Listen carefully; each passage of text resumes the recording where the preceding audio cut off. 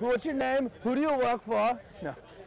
I'm Kyle Strait, ride for Commensal, Kenda, SRAM, a bunch of other awesome people here at Sea Otter Classic. This is my 17th year. Can you believe that? Been here since I was a little tiny kid, and it's pretty much the first event of the season, and I enjoy coming here every single year.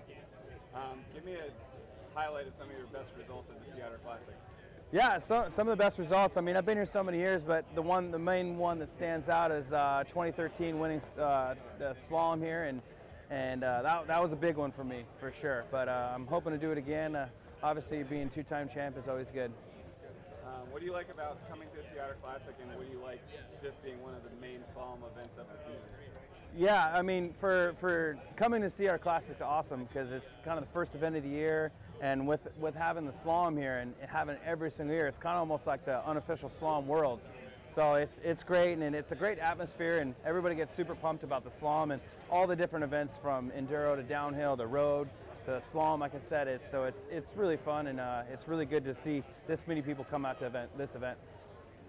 Last question: when you're taking a run down the slalom course and you have the track lined with spectators cheering and whatever, how does that feel? How does it affect you? What's it like?